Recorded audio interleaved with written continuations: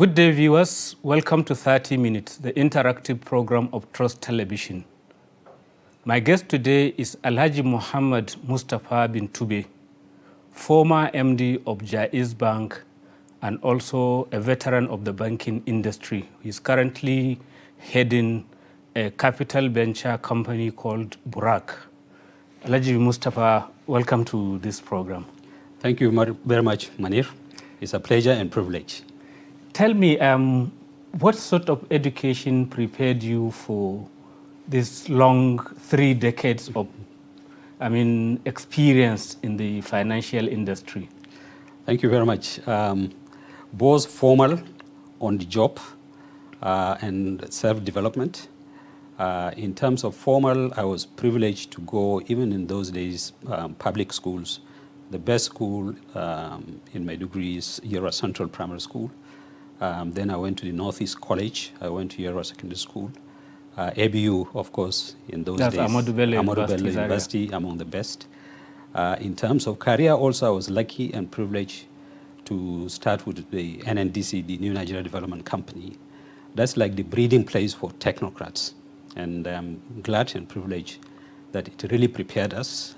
The founding fathers had a very good vision, and that propelled us. So when we catapulted and left that institution to go to the national level in Lagos, we were able to hold our own. So we, even as young as when I was below 30, I started attending board of directors meeting with very high corporate gurus, etc. So you get on the job training. How easy was it to adapt to Lagos life? I mean, here is a very cloistered northerner. Yeah, correct. With all the northern conservative values, and then you are just sprung on very cosmopolitan Lagos. That's why I give credit to our elders and former leaders that set up the National Youth Service Program. I did my service in the Southwest, started in Ibadan. Probably your first contact with outside northern Nigeria. Absolutely. Right. That was the first time I crossed the Niger Bridge. I went to Ibadan, University of Ibadan, and then from there I came to Lagos to complete, because even at that time I was interested in the financial institution. Right. So I went to NIDB, Nigerian Industrial Development Bank. I started my service with them, and as with a faithful habit, nearly 40 years after that, I am back on the board of directors of Bank of Industry at the apex level. So I started at the lowest rank and then came back after about 40 years as a director at the board level. These days you seem to be a player more at the board level. You are the chief executive, the first chief executive in Jaiz Bank. You are now on the Bank of Industry, and I think you are at the Communications Commission as well. Correct. NCC. Correct. Nigeria Reinsurance Corporation, Gold Link, where I was a chairman. Even now, I'm also the chairman of a trustee company based in Lagos. I'm also chairman of a realty company called Niels Realty, and so on and so forth, and also the chairman and CEO of Burak Capital, a company where I'm the major shareholder. That is Islamic finance and investment company, capital market company under the regulation of the Securities and Exchange Commission. At what point did you realize the potential of Islamic financial instruments? I mean, someone who has worked in the normal financial institutions, from FSB and others. At what point did you, come to that switch?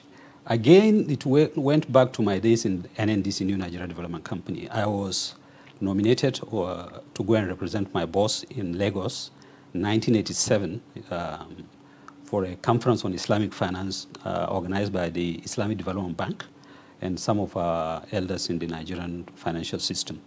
And so I participated in that conference, and I started developing interest. So when I came back to NNDC, I said, look, the moment I finish honing myself, getting the necessary experience, I'll move to the conventional banks, the big banks, because if you don't know how to do the conventional banking, you go to the Islamic banking, you will find it difficult to operate.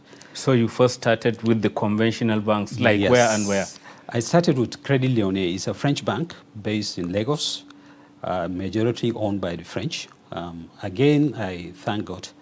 I was on the board of directors of Nido Gas Company with the late Alison Aida, one of these. Right, one of the so-called super permanent secretaries in Nigeria. Right. Yes, I was on the board of Nido Gas with him. I was representing NNDC. He was representing his own investment company. And that was how we got to know each other.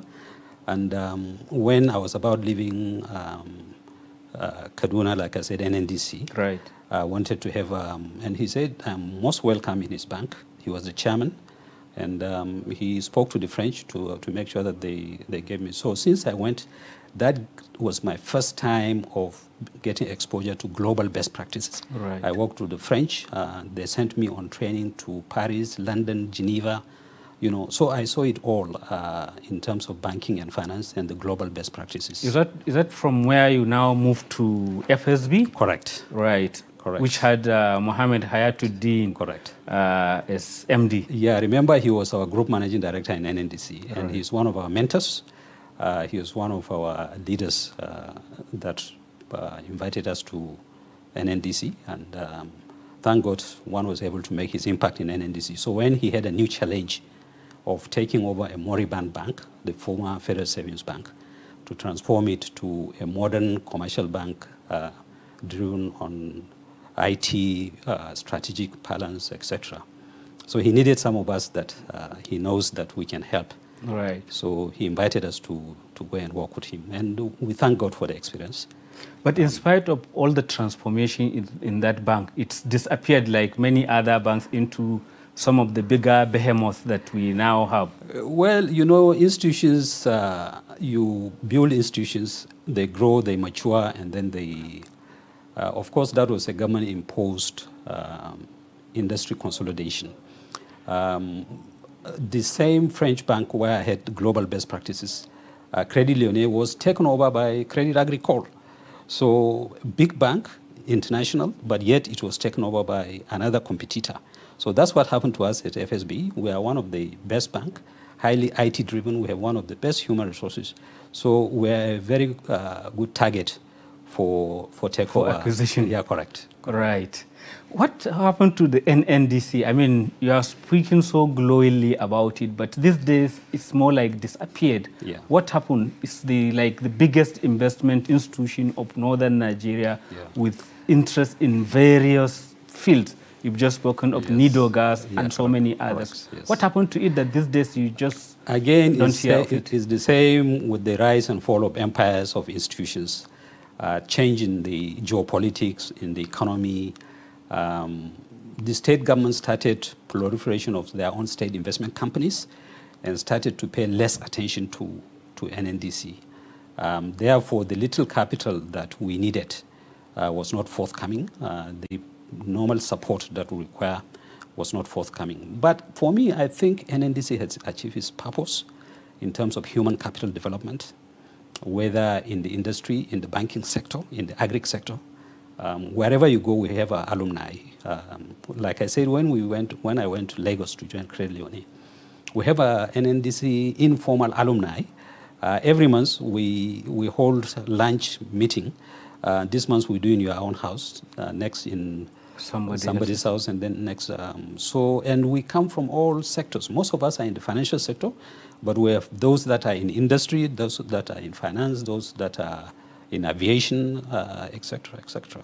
So to that extent, I think NNDC has achieved its purpose. But it's not like the living, vibrant organism that it once was, when it had hotels like the, Hamdallah Hotel, the Arewa hotels, and all of those, yes, and then in industries. And even lately, there was a time that it won the right to explore for oil in some parts of Nigeria. Yes, what has happened to that? Yes. Again, it's still what I told you. A lot of political interferences, the quality of human capital and the working environment wasn't what it used to be. And like I said, the state governments were concentrating more on their state investment companies. And the few professionals, the few people that were keeping it going, had to jump ship and parachute and go to better places. You talked about oil and gas, telecoms. Yes, they had it, but it's not only having the licenses, but you need the technical skills, you need the project management, execution skills, etc., which were lacking. And I hope... So not much has come out of all those opportunities? Well, it's not yet over. I understand there is a committee trying to resuscitate it. They have a new chairman who is doing his best to restore its lost glory. But is there any of the northern states that broke out of the Northern Nigerian Development Company that has a very vibrant investment arm that is making waves now? Even at that time, KSIP, Kano State Investment Properties, stands out. Kaduna Investment was not doing bad. I saw that recently Kaduna State has a 29-year-old as the chief executive of the investment, which means maybe they are understanding the need to put a lot of energy into it. Correct. But is it just appointments, or are there other ingredients that are necessary for this kind of ventures to succeed? Yeah. Well, you see, the era of development banking in Nigeria, I think the whole thing needs to be looked at again in view of the changes in the economy, in the finance. Now we are talking about ICT, fintech, we are talking about creative industry. So unless you have a management that is agile, that have the vision, and that have the commitment and the energy to look into these sectors, they will continue to lag behind. Okay, thank you very much. I think we'll go on a short break now, and then when we return, we'll continue with the conversation. Viewers, we'll now go on a short break in our discussion with Alhaji Mohammed Bintube, the first MD of Jaiz Bank and a veteran of the Nigerian financial industry. Welcome back to 30 Minutes, the interactive program of Trust Television. With me today is Alhaji Mohammed Mustapha Bintube, the former MD of Jaiz Bank and a veteran of the Nigerian finance industry. Alhaji Mohammed Mustapha, you were talking about that now is the era of fintechs, creative industry, and what have you. Yeah. But it doesn't appear that in the north there is that appreciation by capital of, let's say, Kannywood and all the creative things that are happening. I think more of what you hear is all the moral announcement about the right or wrong of what they are doing. Yeah. Well, I think you have to look at it holistically. The level, quality of education, the depth has unfortunately deteriorated in this part of the country. So we need to look at how to rejuvenate education so that make it functional. We have people that go through the university, but they don't allow the university to go through them. Yes. They have certificates, but they don't know what is in the certificate. And if you don't have that, then the ways of doing things, modern ways of things, will continue to elude you. You will not compete. The system is not producing global citizens. The system is not producing people that are enabled by ICT, by sound education, looking at a global view, etc., etc. I told you about, you spoke about fintech. I think inflow foreign direct investment, especially in the venture capital and ICT, to Africa was about $5 billion in 2021. $5 billion? $5 billion in fintech, venture capital. And about $2.5 billion of that came to Nigeria. And half of that, roughly? Yes. Okay. And who are the beneficiaries? Flutterwave, Kunda, all these. A lot of the Lagos-based. Correct. Is it because there are no, technical hub, the kind of hub that you have in Yaba and other parts of Lagos and the south? Yeah. Is that the reason why you don't have this financial technology companies coming up? Yeah, you see, like I said, unless education is supposed to bring an all-rounded individual. Yes. So unless the educational system in those days, you have the craft schools, you have the polytechnics, you have even ABU, University of Maiduguri, Bayero University, Kano. They produce very, very good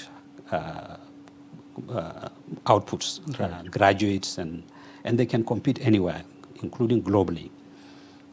So what I'm saying is this quality has gone down. On the other side of the River Niger, people, market women, artisans, they save and send their children to the best schools. And then because of population explosion, the facilities that our children, you and I, enjoyed in those days in public schools are no longer there. So we are not competitive. And therefore, if you go and make a bid, or if you go and make a pitch to venture capitalists, etc., you find that there are a lot of gaps that needs to be done. But in terms of natural intelligence, in terms of the need to achieve, our youngsters are doing well, but the enabling environment, the can-do attitude, the facilities, this is what is... the Flutterwave that I told you about was able to go and raise about 100 or 20 million or so dollars. To date, its valuation is about $3 billion. You understand? And there must be few Nigerian companies. Exactly. Even some state governments, their balance sheet, I don't think. Yes. So, fintech, that is where it is. Most of the transactions are now based on fintech, based on, the central bank, by deliberate policy, is now reducing cash economy. That's why you have the ATMs. That's why you have the mobile banking. You understand, the internet banking. But a lot of youngsters are interested in cryptocurrencies. Yes. And it appears the Nigerian authorities are slowing things down on that. It's not only the Nigerian authorities, even the big, what do you call, Facebook wanted to do their own, what do you call, DeFi, and they had some regulatory issues. Alibaba in China wanted to do, go bigger than what it is, but there are some regulatory issues. Having said that, cryptocurrencies, the cryptocracy, etc., is an idea that its time has come. The regulators can only delay it, but they have to, and they have started to embrace it, including the US Federal Reserves, the UK financial regulatory authorities. They're just trying to see how to accommodate them and how to coexist and create the necessary regulatory framework. But all this is at a time when in our part of Nigeria, people are even still skeptical about banking, about interest and what have you, which was why banks like Jaiz came in, and then now we have Lotus, we have Taj Bank, and I hear there are even more on the way. Correct. How do you address that when there is this concern about interest, usury, and what have you, while other people are already going to space, so to say, in terms of finance by embracing cryptocurrencies? You started on the right note. Ethical issues are very important. Whether you are in Nigeria, South Africa, US, there are ethical people with ethical concerns. And so one of the things that was against financial inclusion in the northern Nigeria, in this part of the country, is this issue about usury. But even in the southern Nigeria, there are a lot of people that have concerns about ethical banking. In those days, some of the banks have what they call ethical funds, because they found that even in that part of the country, there are people that they don't want their investment to go into breweries, tobaccos. So that's why they call it, I don't want to call the name of the bank because I don't want to promote one bank against the other. But so they have ethical funds. So this is now what we try to do by setting up Jais Bank, to bring banking services to our people in line with their ethical beliefs, in line with their religious beliefs. And I'm glad, like you just pointed out, is now beginning to catch up. We have Jais Bank, which just celebrated its 10th year, and is growing in leaps and bounds. Then Lotus Bank came in. Then we have Taj Bank. And then right now, my company, Burak Capital, we are now about starting another fresh Islamic bank. Some people came and approached us. They said, look, you have done Jais, you have done Taj, so why don't you help us do that?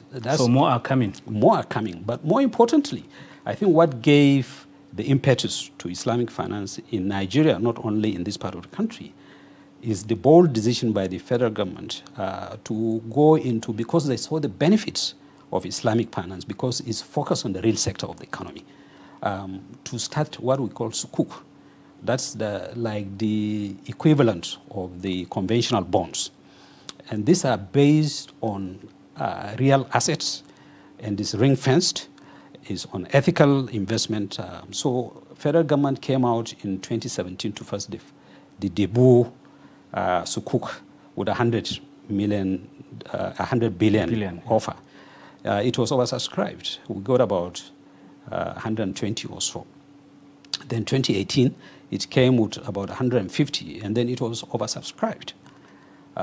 Then 2019, it came with, I've forgotten the exact amount, but it was oversubscribed by nearly 300, 400%. So it's a very and then with the recent one, Sukuk 4, we came out to raise, the federal government came out, in all this, with all sense of humility, my company, Burak Capital, was involved in Sukuk 1, FGN Sukuk 1, Sukuk 2, Sukuk 3, Sukuk 4. And God willing, we'll also be involved in Sukuk 5. So, but what I'm saying is, this has now brought banking closer to our people. It is now trying to reduce the level of financial exclusion, especially in this part of the country. But financial exclusion is a very serious drawback, not only in this part of the country, but particularly in the Northwest. About 69% are financially excluded. The same thing in the North is about 69%. In the Southwest, 30%. In the South-South, 40% are financially excluded. So you see that we need a lot to do to catch up. Islamic finance is one of them, but like I said, level of education is another one. And also our competitive advantage, agriculture. We need to change the way we do agriculture, you understand? And then mining sectors. If we can, focus on this and revive this, there will be more opportunities, and people will begin to embrace financial inclusion, not only Islamic bank, but fintech and others. But some of the customers of the Islamic bank say they don't see the clear difference, because if it is about the rates charged, whether you call it administrative or some other name, it's almost the same as in the other conventional banks. So they wonder, what is it? And then also in terms of the fintech you are talking about, their systems are not as robust. A lot of times they are downtime. So why is it so? Well, there are some people who are making statements about things they don't understand. If you are a scholar, I think you should focus on your scholarly something. But the main differences with Islamic finance in the conventional system, if you apply, I told you we're packaging one to go to the central bank. Yes. If you don't have Sharia advisory board, the central bank will not give you an Islamic banking license. That's number one. That is a board that will advise you whether what you are doing is strictly in consonance with the rules of Islam or not. Yeah, and these rules of Islam are simple. It's about objectivity, fairness, transparency. I hope you understand. This cook I'm telling you is not only people from this, but all over the People from Northwest, East, South, John, Mohammed, Kemi, everybody invested in the retail sector. And we had to go to FRAS, Financial Regulatory Authority Committee of Experts. We had about over 10 legal documents that has to go through to see that this is really compliant with Sharia and it complies with the ethical standards that were both the Christians and the Muslims that require. You have, what do you call, you have the deed or deed of trustees, you have the vending agreement, you have the Ijara agreement, you understand, and up to 12 of them. And each one of them, we have to go and defend before these Sharia experts to make sure. So for somebody to tell you that it's the same, of course, it's the same person who will go and buy malt drink. Is he drinking beer? Because the production process is very, very similar, isn't it? It's only the alcoholic content. Yes. Isn't it? So is that why the charges are more or less the same? That's the rates, and also in terms of access to finance, to getting loans for people to be more financially inclusive is still difficult. Yeah, if you go to the market women are selling where some of them are similar, some of them are different, but they benchmark. They see what price is the other woman in the next stall, what she's selling her price. Because if you overprice, then you will, and if you underprice, then you will make a loss. So it's benchmarking. That's why do they call LIBOR? LIBOR, London Interbank Offer Rate. That people benchmark around that. I hope you understand. Yes.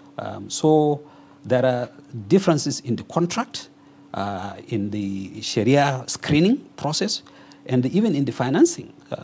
Islamic banks don't finance alcohol, tobacco, anything that involves speculation. I hope you understand, so that you don't go and gamble with people's money. That's why the Sukuk is very, very successful. The Federal Ministry, the contractors want it, the Federal Ministry. So it used to be Sukuk 1, 2, 3 were all under Federal Ministry works. But this Sukuk 4, we have Niger Delta Ministry, they brought in. Then FCT came in. It's about financing projects in all these areas, and in the because FCT, it in is the Niger working Delta. better than the other, the general, form of financing they used to do. That's why people are embracing it. So in less than a minute, where do you see Islamic finance going in Nigeria in the next 2-3 years? Well, I said we are working on one. So the more players in the market, the more the regulators will take us serious, the more awareness will come in. And then the embracing of fintech and technology by this, like you said, we are serving the same. I can go to GT Bank and I say, I don't want to deal with interest. Just give me the platform for your service. They are very efficient in transfers, in international transactions. You understand? So if the Islamic banks don't provide the same level of service platform, then they will migrate. And mark you, Sterling Bank is doing dual banking. They have the conventional and the Islamic. Yes. So if Jais and Taj, Lotus, they don't sit up, their customers will migrate. And these big banks will begin to open more windows or even more standalone.